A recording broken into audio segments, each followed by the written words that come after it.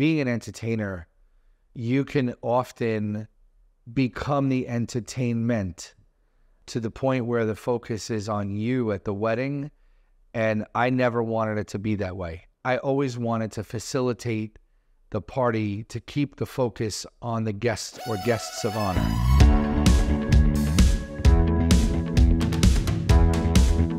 Good morning, good day, and good evening to all of my wonderful listeners.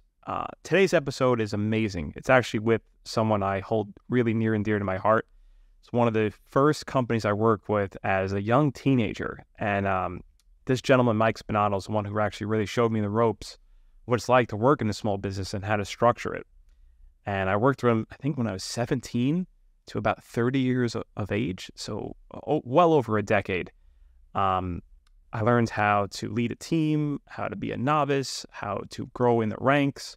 I mean, really, this was the foundation of my knowledge skill set, was watching him how he led his team and taking that knowledge and kind of encapsulating that for many of the different career paths and businesses that I've chosen. We get into it where how to grow company culture, how to have your employees really care about your business, how to the point really where they're working as though they own the company. And that's really what we kind of get after right now. And how Mike Spinnato really fostered this growth intentionally within Eclipse Events. We also get into a little bit of the operational side of the business, how to organize and structure these events, all the way through the sales conception and deliverables, how to deliver outstanding customer service to your clients as well. So this is an episode you really don't want to miss. Really stay until the end, because Mike really gives some really insightful life advice near, I want to say, the 45-minute mark, where he discusses like the three key elements to not only having a thriving business, but to make sure you also have a great personal success story. So stay tuned and let's get into it. All right, what's going on, you classy listeners? I am here with my all-time favorite person, someone who's been like a father figure to me. I personally worked for him since I was 18, so almost 15 years, if you can believe it. I've known this man.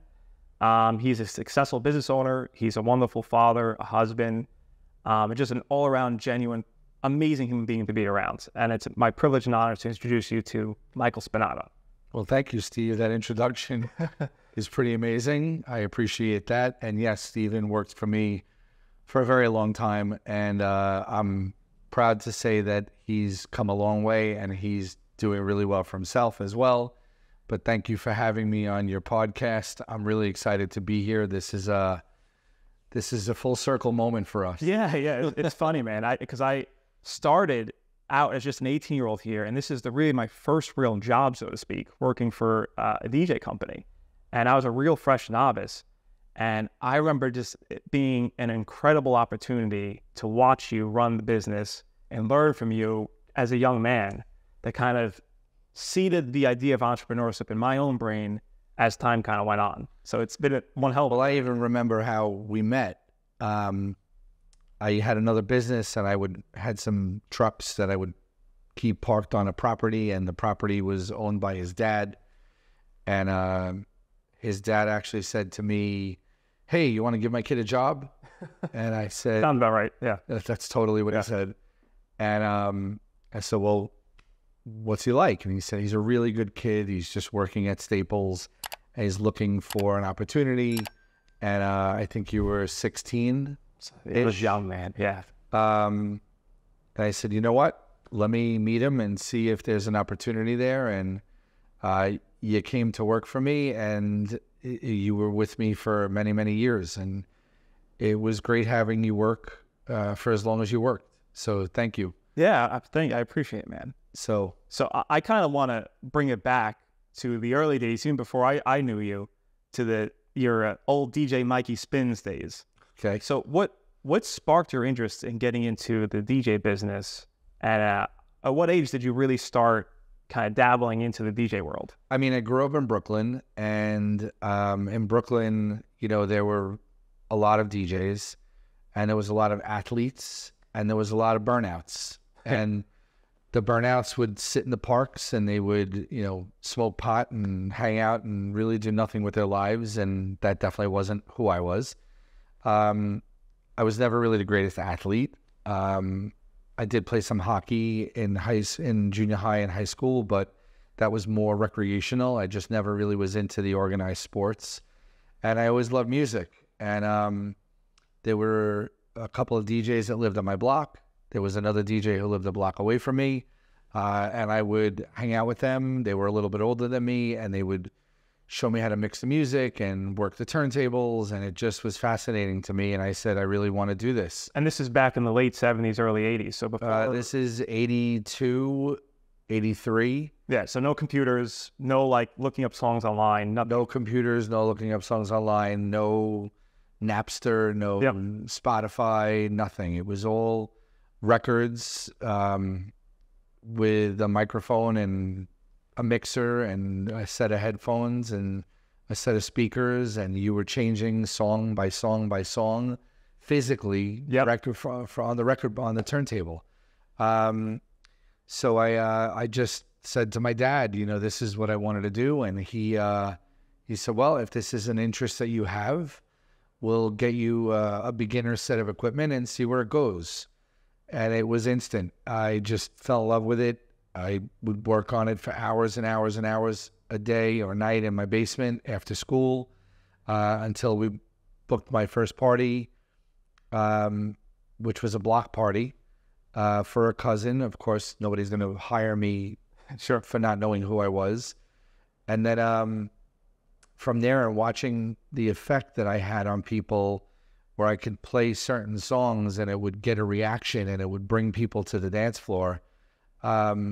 It was like a drug. It really was. And I just kept going. I kept going from there, and I worked for another DJ company for a while to gain some experience. And I utilized that to start booking more jobs. And then that lasted about 2 years. Then when I was about 16 or so, I was off and running on my own. Everybody just knew me as DJ Mike. The name of my company at the time was the best sound around. And there's a slogan that I had at the time, which was, people still make fun of me to this day about it. Always. Do you remember what that was? Come dance to the music you like with DJ Mike? Dance to the music you like with DJ Mike. It's true. And I love the 80s, man. It just went from there. So that was how I got my start. Never really did the club circuit. I did mostly all mobile entertainment, weddings, sweet 16s, communions, block parties, anniversary parties, stuff like that. Well, I know you were also, I believe you went to Hofstra. You were also a full-time college student. Were you doing this as like a hobby side hustle while also maintaining a full college, student life, and then eventually a corporate 9-to-5? Did you think of this as a business early on, or is this more of like, hey, this is a great ends to meet for now?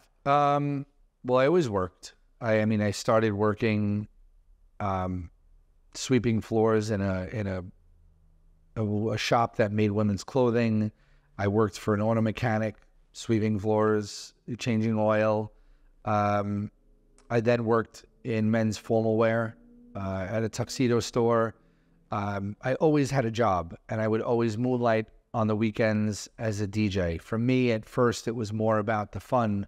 It was more about the social interaction that I had with people.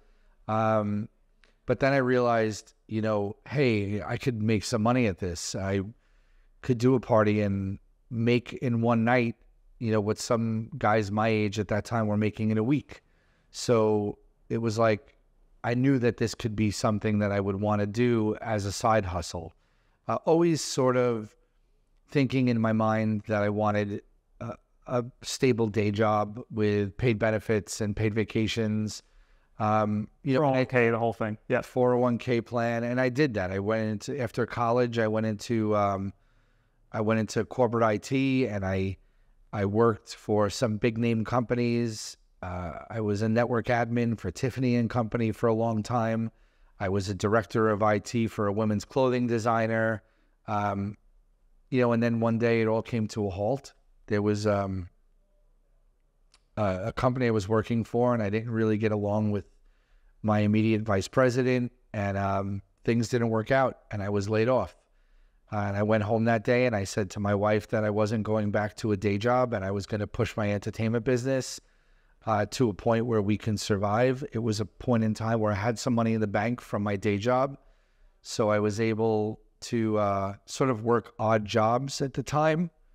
I painted houses, I delivered groceries, I delivered pizza, I drove a limo, I fixed computers. I did anything and everything I had to do while I built the DJ business to a point where I would be self-sustained.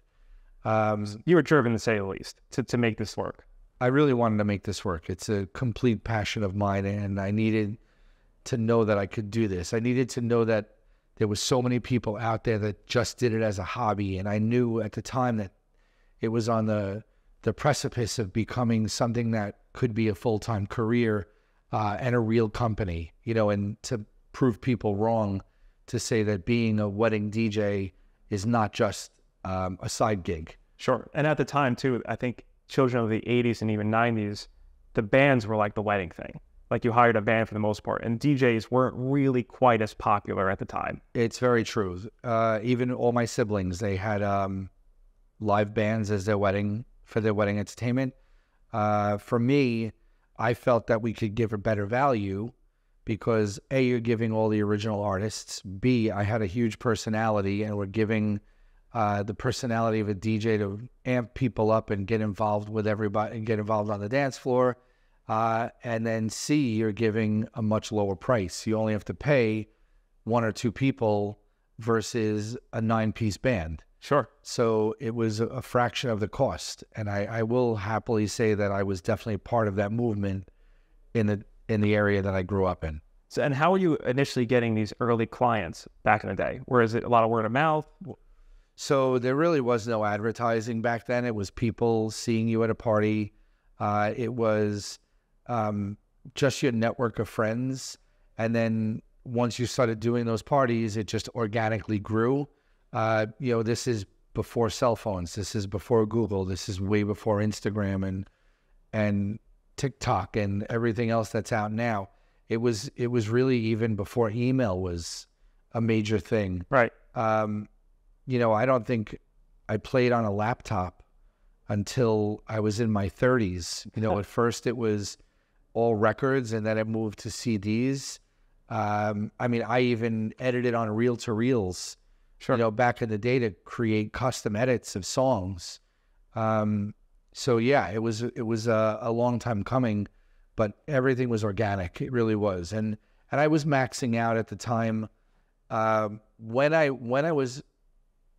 When I decided that I didn't need another source of income, I was probably doing about 100 events a year by myself. Primarily weekends. So really weekends. That gets really delineated very quickly to only 52 weeks a year. Correct. I was working every Friday, Saturday, or every Saturday, Sunday. I was working every weekend.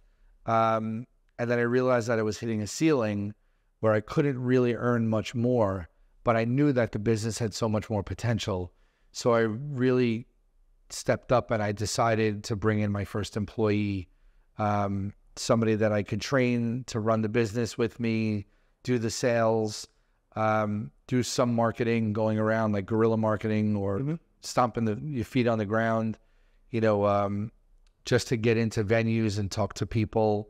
And I did. And I hired a gentleman by the name of Anthony Batista, who still with me today. I mean, he officiated my wedding. Great guy. He officiated Steve's wedding. Yeah, pretty much. And we really grew the business together and scaled it together from 100 jobs a year just by myself to, you know, we're doing somewhere around 400 events a year now. Which is amazing. Thank you. Now, let's rewind it a little bit back about the relationship side. And I think this is something that you have almost like a built-in nature about being this warm, lovable personality, right? Anyone who's around you, make them feel very comfortable. Thank you. Very trusting. The relationship side of it is, to your point, very, very key. How did you build up these relationships with some of these venues that you're working in? Because obviously when you first got there, they didn't really know you. So talk to me a little bit about how you grew that. So I think that back in the day, the way it worked was people would hear about you. You would make a contact. You would go to the venue. You would introduce yourself formally. And then I would always really just say to them, give me a shot. You know, if you give me a shot, I'll do it. I'll do a wedding or something at a very deep discounted price. And you'll see the work that we do. Because back then, again, there was no social media. So they needed to be able to see how you worked in person. They needed to understand that you were going to take care of their clients. It wasn't necessarily about kickbacks or commissions. Sure. It was more about providing service, being a man of your word, and providing a good, solid service and showing people a good time. And then once you had your foot in the door and you became that source for stability and credibility and confidence, you know, people would call you back over and over and over again at the venues. They would say, this is the guy you should be using. He does a really great job. He'll do the right thing by you as far as making sure you feel well taken care of, making sure that all your guests will have a really good time. The big thing at the time, I never forget, was always a lot of DJs didn't understand the art of playing what the crowd wanted to hear.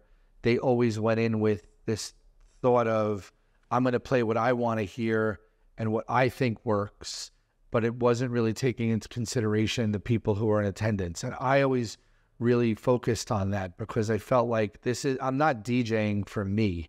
If I wanted to DJ for myself, I could do that in my basement. Right, or in a nightclub setting. Or in a nightclub. Right. If I wanted to DJ for myself, I would not be doing weddings. I have to realize that those clients are priority number one, and I had to definitely learn how to read the crowd and play to the crowd. I also never went in with a predetermined set list. I always had ideas from the client as to what they thought they would like, what their family would like, what their families got up and danced to in the past.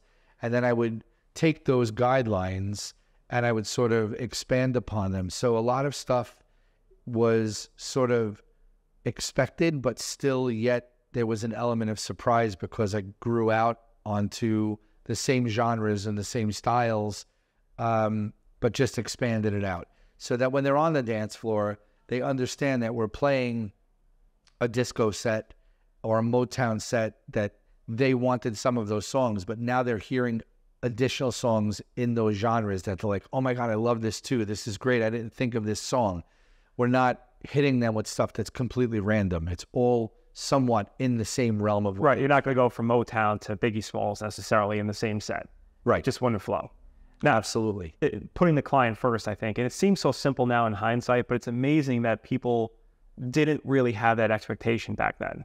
And I think to really have a successful business, that's something key that you have to really consider is like, what can I do to make this event as spectacular as possible? Not what to your point, not what I want to hear, but what they want to hear. And how can I offer my experience to even polish that up into even a better bundle, where having the reps in of 100 weddings, 1,000 weddings, that can kind of better that product. Well, I think the main thing is that, you know, being an entertainer, you can often become the entertainment to the point where the focus is on you at the wedding. And I never wanted it to be that way. I always wanted to facilitate the party to keep the focus on the guests or guests of honor. I wanted to be that that person that made sure that everybody left that party knowing that it was their wedding, not just another DJ Mike show. Right, exactly. Essentially. So that kind of catapulted you to really start gaining some momentum now in the business. And at the time, it was just really yourself and Anthony. When did it start to really snowball where it went from just making, you know, let's say under $100,000 a year to like really capitulating into a thriving business where it's not just you running the company, it's you have a brand now, like Eclipse Events is an actual company? So the answer to that is we decided as a group, as a team, Anthony and I, that we would start offering additional services. So it started out with lighting. Lighting was the first thing that we really went into that really made people see that there was more to a DJ company than just being a DJ. We could now change the vibe and change the mood in the room just by adding in some lighting. From lighting, it went into TV screens. So using the TV screens was a way for us to personalize the event. We were taking pictures of people at the party, putting them up on the screens. We were putting up the logo of the bride and groom. We would be able to put together a photo montage and show it on the TVs at night with music.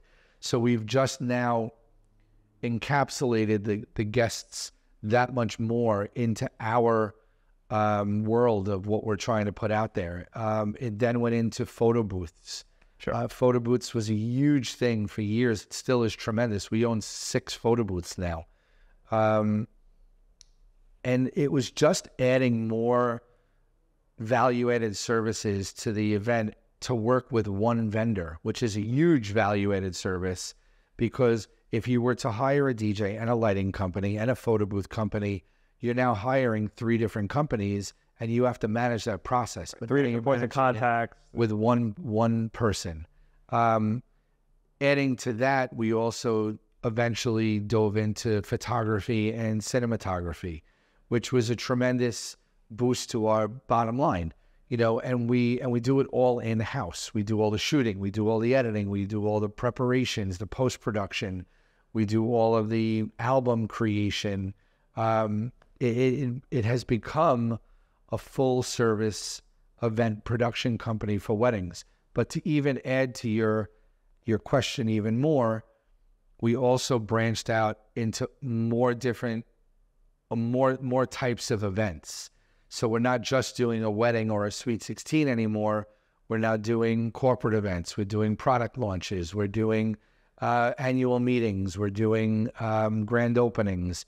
We're doing so many different events, fundraisers, that we've just changed our business model from a 2 to 3 day a week business to a 7 day a week business, because these corporate events are happening during the week. Right. Consistent revenue now. Consistent revenue all week long. And I say this with a lot of service business owners, someone who is in like even photography business, or I'm in a real estate business, to look what's involved and what you're producing. Like for me, I have the property management real estate company, and I saw opportunities for the construction side of it as part of just a natural synergy of having one point of contact to solve your problems. So it seems to be the same solution. The same thing. It really is the same thing, to give more options for people to choose in one shot. So even on the corporate end, we're not only doing the audio visual, but we also provide staging. We provide the lighting. We provide drapery. We provide furniture. So a company can come to us and say, hey, we're holding a fundraiser, and I could provide everything that they need on the day of, with one contract, one point of contact. We also provide the tech staff to operate everything on the day of. You've been to plenty of those events. That's what I was doing. It absolutely was. So I think that it's really important to know that, not only do you want to grow vertically, but you want to grow horizontally as well. And then all of those other channels that you're building are all going to grow simultaneously across the board. And then you have analytics, and you could find out what's exceeding, what's excelling, what's not. What services should you not offer anymore? What other services should you begin to offer? So there was a time where, to your point before, is, when did this happen where you went from a DJ to a full service company? There's a time where you realize that, I now am married. I now own a home. I now have responsibilities. I have 2 children. We have a few cars in the family. We need to plan for retirement. So how do you do that? Is you just figure out how to expand and grow your existing business. So let's take a peek behind the curtain now, getting back into that expansion. So obviously now you're not a 2-person operation. What is the operation like? And this is something I think that I know personally from working in companies, that you excel at building company culture. And you might think of like a DJ company of like, oh, it's just a bunch of guys that show up and they play music and they kind of go home and that's the end of it. But you fostered really long-lasting relationships internally where your employees really cared about the business. So I could totally speak to that. So I looked at how other DJ companies operated, and I felt like they weren't just doing it the way that I was comfortable with. And for example, a lot of other DJ companies will hire DJs who have their own vehicle, have their own equipment, and they'll just subcontract them to do parties. I've seen other DJ companies that own their own equipment and own their own vehicles and have their own warehouse, but the DJ and the MC just shows up to the job, whereas there's a setup crew that goes out and sets the job up and the roadies, so to speak. The roadies, the stagehands. So what I wanted to do is I wanted to kind of like look at both of those models and create my own model. And my own model was that I still wanted to own all my own equipment. I wanted to own the vehicles. I wanted to be responsible for all the maintenance of the equipment, where the warehousing was. And the reason why I wanted that part is so that I could have consistency in the product that I'm putting out. When you hire a DJ that owns his own equipment, there's no way for you to keep that similar across the board and keep the consistency in the look across the board. One guy may use a JBL set of speakers, another guy may use another set of speakers, and at the end of the day, the sound is completely different from both of them. You wanted almost to McDonaldize it, but not in the delineated kind of like McDonald franchise. You wanted to have sort of like a franchise model. You're getting, you know what you're getting with the product, so it's consistent. Yeah, it's consistent across the board. The second thing that I wanted to create was I wanted everybody to always meet at the warehouse, from the DJ to the MC to the support staff to everybody. They meet at the warehouse. They load the vehicle together. They travel to the jobs together. They set up the job together. They do the job together. They break it down and they go back to the warehouse, and then they part ways at the end of the night. You know, that puts more hours onto their day, of course. However, what that does is I call it, it takes away the prima donna syndrome. And the prima donna syndrome is when you have guys setting up a job, working a job, and sweating all day long and putting in the sweat equity, and then all of a sudden the prima donna, MC, and DJ show up and they do their job and they're the highest paid ones on the job. And then at the end of the party, they just leave. That creates animosity. Definitely create resentment, for sure. And resentment between the team members because they're not all in it together. And so having it the way that I developed it, it puts people on the same level playing field. Yes, the DJ and the MC are still the two leaders of the job, and they still do make the most on the job, but they also harbor the most amount of talent. They have the appropriate skill level to match what their salary is. Absolutely. And at the end of the day, if there is a problem, it falls on them. It doesn't fall on the support staff. Right. So they also have a higher level of responsibility. So my point being is that having people start together and end together the whole entire day, it creates a camaraderie that everybody just feels like they're friends. They are friends. As a matter of fact, they are friends. You know, when people some of the best people I know in my entire life. Yeah, I mean, when people get married, they're all in each other's bridal parties. We're all part of the day. You know, when we celebrate certain milestones in our lives, we're all there as guests. We've become a true family. We have. Even Steven, for argument's sake, Steven hasn't worked with us now in probably 3 to 4 years. Yeah, since COVID, right. It's 3 to 4 years, and he's gone on to build his own life with his wife and his 2 children. But yet here we are today together, and we still do chat. We still keep in touch. Still have. You know, it's been it's a lifelong friendship and relationship that we harbor in the way that I've decided to do business. I've even had Tuesday nights at the warehouse, which is a random Tuesday night where we'll play basketball, we'll order pizza, and we'll hang out and just enjoy each other's company. And I think that's so key. And because I think there's a stigmatization that comes with service businesses, a plumber, a DJ, a photographer, they miss out on a lot of that bonding because the typical owner of those companies is very blue collar, just get the work done, let's go home, guys, that's it.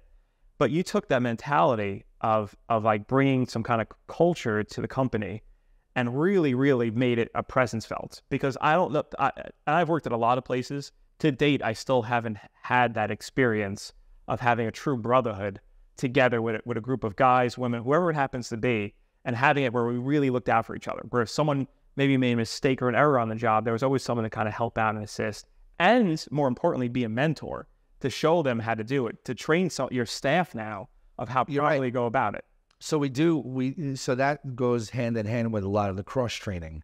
We've done a lot of cross training over the years so that, you know, a DJ can MC if an MC needed to deal with something with their maitre d', or an MC can DJ if the DJ needed to run to the restroom or something. Like, we've done a lot of that cross training. Or the lighting, or almost any. Yeah, or if God forbid somebody got sick and we needed to fill in, we always had backups. It actually happened just this weekend where one of my guys unfortunately couldn't work. There was a situation that arose, and another one of my guys just were able to step in and do the job, and everything was great. And we tell people that in the beginning, that we do our very best to try to guarantee the person that you booked for the day, and 98% of the time, the person that you booked for the day is going to be there. But in a rare situation, something may come up, and you just have to know that you're hiring a company that everybody knows what they're doing across the board. And even if it's the unfortunate circumstance that someone can't be there, somebody will be there, and we will handle the party to the best of our ability. And to your point, you know, the leadership team, it takes a lot of pressure off of the owner, because you know you have guys that you've built up internally that can then train the up-and-coming DJs or roadies or lighting technicians to fulfill that higher level of status where there's an actual caring that's involved in there.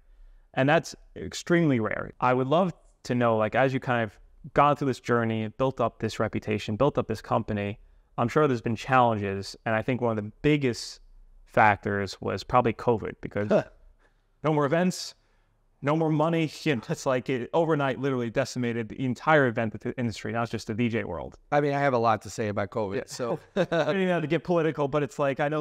No politics involved. I will say that regardless on what side of the fence anybody leans on, the government did definitely help out. Sure. You know, and that's not a political statement. That's just the truth. I was in need of assistance, and they assisted, and it got us through. But COVID was a very unique situation for the live events industry, because we were ramping up from our busiest year ever. You know, as a small business in 2019, we broke over $2 million in revenue. That's something to be very proud of, by the way. Which was amazing. That's amazing. It was like almost 2.2 million. As a guy from Brooklyn who just started DJing block parties, that's absolutely incredible. Yeah, it was over $2 million in revenue in 2019, and 2020 was ramping up to be the best year ever, in that we were probably on the run to do like another 20 to 25% more than that. We were so wildly popular at the time, and really in a good groove. And then March came, and it was March 11th or 12th. We were at an event, and we were hearing news that they were going to shut it down. You know, that was not to interrupt you, but that was the last time I DJ'd. I want to say it was March 10th. It was me and Steve Caruso at Bryant Park Grill about a few days prior to the shutdown. Yeah, and then we wound up doing a couple of more events after that, and then it was done. It was over. It was done, completed, gone, empty. And we just really were listening to the news. Oh, it's going to be 2 weeks. It's going to be 3 weeks. It's going to be a little blip. And then it was, maybe by Easter, and then it was maybe by July 4th. And, you know, we just kept wondering what was happening. And I kept hearing on the news about the restaurants, about they have to be rescued. The government has to help the restaurants. And I kept feeling like, what about the gig workers? What about the people in entertainment? All service-based industry. Yeah. You know, where do we stand in that? If we should, you know, they're talking about catering halls and restaurants, but it didn't trickle down to the people who were also suffering, or the people who worked those events. The florists, the limo drivers, the photographers, the videographers, the DJs. Talking about the multitudes of billions of dollars in industry. So yeah, absolutely. So I wound up I'm gonna take a little diversion here, but I wound up getting involved with a bunch of people in the industry, and we created a little coalition to try to get the local governments to hear us. And then in the process of doing that, we learned that there was already a coalition that was being formed in the Midwest called the Live Events Coalition, and that these coalitions were popping up randomly in other states. So we joined forces with this Live Events Coalition, and then joined forces with all these other little state-run groups of people, and created a nationwide Live Events Coalition that still lives and breathes today. Oh, okay. It does, and we've been working with lobbyists, and we were able to get the government to hear us. It took a really, really long time to get anything out of it officially, but at the very least, we are now believed in the eyes of the government to be a viable job. Like people just thought, oh, you're a DJ still till this day in 2020. Sure. Like you moonlight. They don't think of it as a business. You're a cop moonlighting on the weekend as a DJ, but they don't realize that this is people's livelihoods. But yeah, so COVID was an interesting juxtapose for us, because we went from working every single weekend, every single night of the week almost, to not working at all, and then wondering where our next paycheck was going to come from. Fortunately, the government put out the PPP loans, which in our case were, thank God, both forgiven. We were able to... it was a lifeline you needed to kind of just keep... We were able to sustain. Yeah. You know, in addition to that, we took the EIDL loan, and so now I'm paying that back slowly. But it was 3% over 30 years, so it's not a big hit every month. But the truth is that COVID really changed a lot. So yeah, let's go into a little bit of how it changed even the sales process, because it used to be that a client would come into the office, sit down with whoever the salesperson was, and book their event. And now we're seeing a huge transition into remote work and Zoom calls, which I believe has changed that dynamic tremendously when it comes to building rapport. So speak about a little bit of what you've seen in the DJ industry. So it's been a huge challenge because Zoom has become the norm.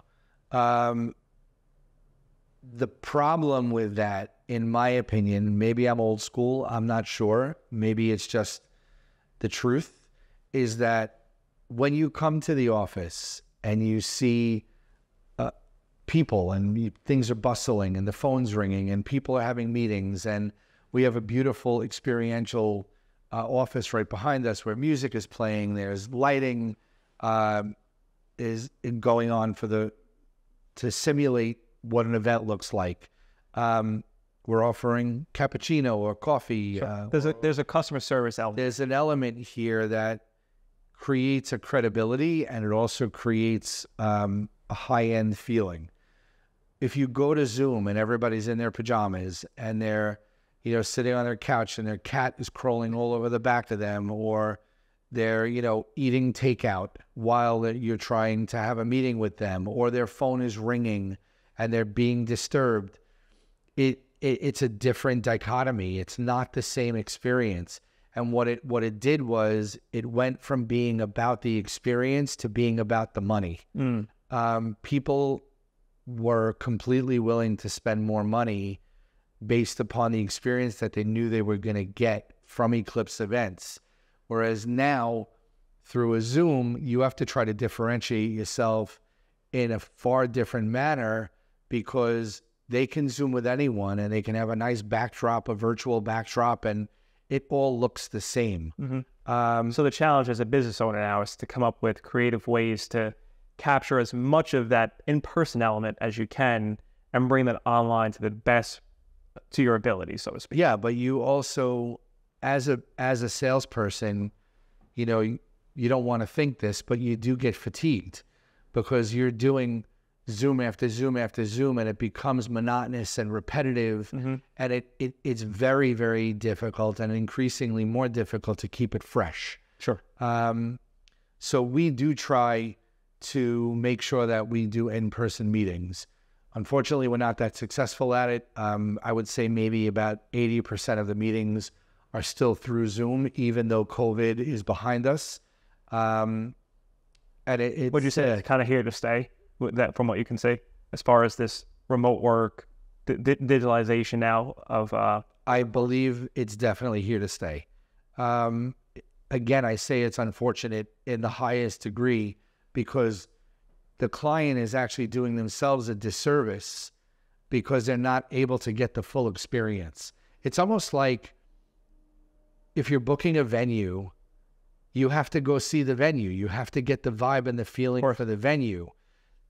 If you're going to book a tasting, they're not going to deliver the food to your home. You're going to go to the venue for a tasting.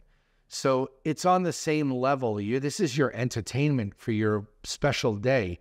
So to book it over the phone or through a virtual meeting is so difficult. And at the end of the day, if they meet with 3 people in a night and one person is a little bit cheaper, but they got a similar vibe, they're going to go with the cheaper person. So now it's become a little bit of a race to the bottom with pricing.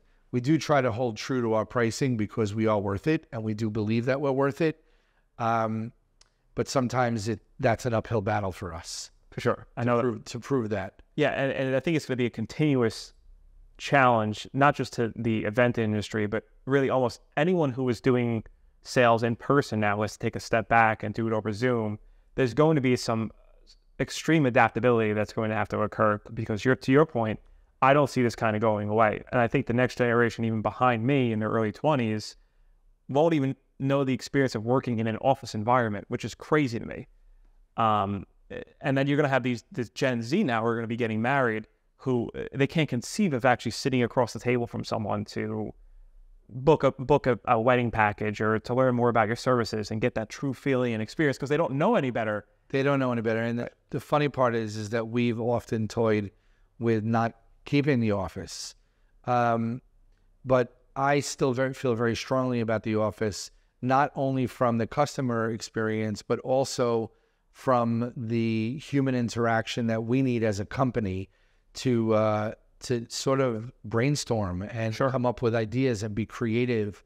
Being here in the office has really been instrumental in our growth against the Zooms for the clients, because now we're trying to figure out new ways of marketing to this generation that is all zoomed out, if you will. For sure. And I can attest personally from working here that the best ideas came when we were all locked into a room in person, discussing the challenges that were coming up this weekend, whether it was staffing issues, whether it was making sure that the operations were streamlined, coming up with the best marketing strategy to provide as much value as possible to the end user client. And I feel that you only really can do that when you're sitting across the room from each other as employees and as team members and feeding off each other's energy. And it's just really hard to calculate that online. Agreed, 150%. And don't get me wrong, there's benefits to being able to work remotely on Mondays and Fridays, to have the flexibility. But I think we as a society will suffer on the value of whatever service you're potentially getting. I felt it was a disservice to myself to stay home during COVID, even though there was no work. I stayed home for about 3 weeks. And I was going crazy because I felt like I was not going to be as productive without being in the office. And all I did when I was in the office for that whole time during COVID, I was here alone. All I did was reach out to event planners, reach out to venues, just keep in touch with people. I wasn't booking any work. Sure. I just was staying relevant in the minds of people so that when this thing was over, that we would stay relevant. Absolutely. And I really feel that kept my sanity by being able to leave the house and going into the office. It also gave me an opportunity to restructure a lot of things, cut a lot of the fat on some bills we were paying that we didn't really need to pay anymore. Sort of become a little bit more streamlined. reorganize all my files and kind of keep things in a mode where it was a lot more efficient for the future. And strategize and plan. And with that, we can segue a little bit to your future plans of where you see the company, where you see yourself in the next couple of years. Are you looking to expand further into the event industry of like maybe opening up your own venue? Or are you looking to really just hone in on your process right now and just perfect what's going on? Like what's the short-term and long-term strategy? So I think the short-term and the long-term is somewhat similar. I don't want to get into a venue type of situation. What I would like to do is I would like to really keep evolving and figuring out how to market to this new generation. Mm-hmm. We started an educational series on our Instagram that we post every week, and people seem to be liking it because it's not a sales pitch. It's just an educational series. How much value can you give without absolutely dollar return? Right? I think that the company that we have now has all of the bones to be super, super successful. We're not even close to our capacity of what we could do with the existing staff that we have. Mm-hmm. So I feel that honing in on that and doing what you know and know best is going to be our recipe for success going forward. I do not feel as if I want to change my course of action, other than I want to build on how to market and how to grasp and how to give the same experience to the people who are not willing to come in person. Excellent. And I ask this to every podcast guest. If you had to rewind the clock and speak to a younger Michael Spinnato who's 25, 30 years old, who maybe just took that leap of faith and quit his job to make things work, what advice would you give to that person and really to the general person who wants to become an entrepreneur? Not necessarily in the DJ business, but just in best practices. Someone wants to get into the service industry. So, I will tell you, if I was to give advice to my 25-year-old self, that advice would be to choose three things. There are three things that you need to know when choosing a career. Number one is that you have to love what you do. If you go to work every day and you're miserable, then it's all for nothing. It's all for naught, and you should not be doing that. It's so hard for people to take that into consideration. You have to love what you do. Yeah. Because you literally spend the majority of your life at work. And if you don't love it, there's no point in it. So that's the number one. Number two is that you need to be able to make a good amount of money. Now, when I say a good amount of money, I honestly believe that money does not, I said this to you before the interview, yep. Money does not make you happy. Money will just help you in being worry-free. You have to make your own happiness in life. So being happy at your job is number one, but make enough money where you could go on a vacation or two every year. You could have some things that you enjoy. If you're a car enthusiast, you can drive a decent car. It can even be just paying your bills. It could just be paying your bills. You're not worried every single month. Right, where you don't have to worry about making sure that you can make that money to live. If you need, for random numbers, if you need $100,000 a year, then shoot for 150 or shoot for 200,000 a year. You don't need to make in the millions. So love what you do, make enough money to live a worry-free life. And number three, which is something that I missed the boat on early on in life, and I'm really making that up now, is try to choose a career that is conducive to a good family life. And what I did was I dove into my job. I dove into my company, and I worked. And I did miss a lot of things when my kids were growing up, and my wife was alone a lot. And if I could do it all over again, I would make sure that number three of making sure that it was a good family life would have been more prevalent. Yeah, absolutely, man. And with that, that's incredible sage advice. I think we'll end it on that beautiful note. Mike, Steve, I love you, pleasure. I love you as well. Thank you so much for being on the podcast. And until next time, thank you. We'll have you on again soon. Thank you, everyone. And I hope you enjoyed. And I hope you have some inspiration from this.